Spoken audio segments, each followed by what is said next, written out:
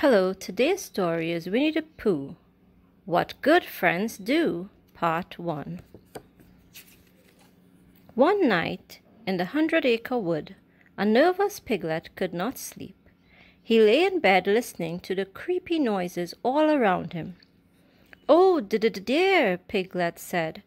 "I better just stay here until morning, keeping watch for heffalumps, woozles, and all the other creatures that come out at night." The next morning, Pooh knocked on Piglet's door, but there was no answer. "That's strange," said Pooh. "Piglet knew I was coming. I wonder where he could be." Ever curious, Pooh opened the door and stepped inside. He found his friend in bed, shivering beneath the covers. "Oh, bother," said Pooh. "What's the matter, Piglet?" "Oh, dear," said Piglet. "Don't you hear it, Pooh?" Pooh listened, but all he could hear were the birds chirping outside Piglet's window. "I do hear it," said Pooh, "and it sounds lovely to me." "Not the birds, Pooh," said Piglet.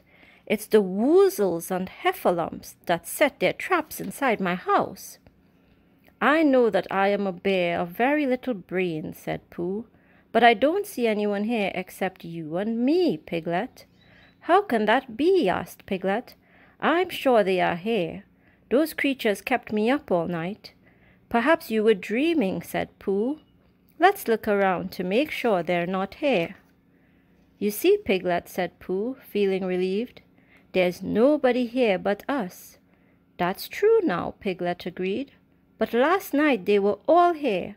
Perhaps a little smackerel of honey will help," said Pooh. "Good idea," said Piglet. "My rumbly tummy is grateful," said Pooh. "Breakfast always helps me feel braver." The friends were eating and chatting when Piglet's eyes suddenly grew wide as saucers. "What's that whooshing and whistling?" cried Piglet. "It's the wind blowing through your curtains," Pooh said. "Are you sure?" asked Piglet nervously. "It sounds rather woozlish to me." "If there was a woozle about, I think I would know it. Now perhaps a smackerel more honey and some tea would be nice," said Pooh hopefully. After Piglet put the kettle on and retrieved another honey pot, he heard a loud hissing. "Aha!" he cried. "Pooh, do you hear that?" "Yes, Piglet, that would be the tea kettle," said Pooh. Soon Rabbit stopped by with some freshly picked apples. "Are you ill?" asked Rabbit, staring at Piglet's nightclothes. "No," said Piglet, "but I'm too tired to explain." Just then a horrible banging and clanging began, sending Piglet diving beneath a chair. "I believe your pipes need some tightening," said Rabbit. "My toolkit and I will be back in a jiffy." Piglet crawled out slowly from underneath the chair and smiled sheepishly at Pooh. But before Pooh could say a word, he heard a plip, plip, plop throughout the kitchen. Pooh went over to Piglet's sink and turned the tap left and right. "That should do the trick," he said. "I do hope Rabbit hurries," said Piglet. "All these noises are making me nervous." Pooh turned to his friend. "I think I know a way to help, Piglet. What if you pretend to be brave, even if you're really not?"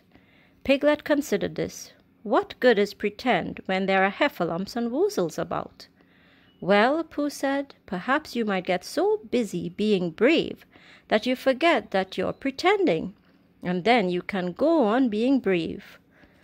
After Rabbit fixed the pipes, Pooh spent the rest of the noisy day at Piglet's.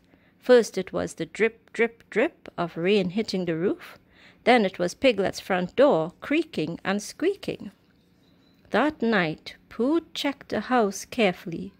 "Try to get some sleep now, Piglet," said Pooh, "and remember what we talked about." "Yes," said Piglet. "I'm going to pretend to be brave. Maybe I'll even dream it."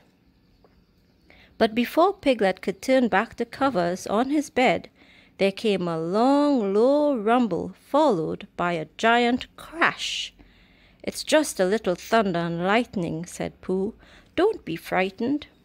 "Oh, dear, Pooh," said Piglet. "I'm not pretending to be brave very well, am I?" "I'll keep watch tonight, Piglet," said Pooh, tucking Piglet into bed. "Maybe you can try pretending again in the morning." But soon Piglet heard a strange sigh, followed by a long snore. What could it possibly be? To be continued. Thank you for reading with me. See you again for part 2. Goodbye.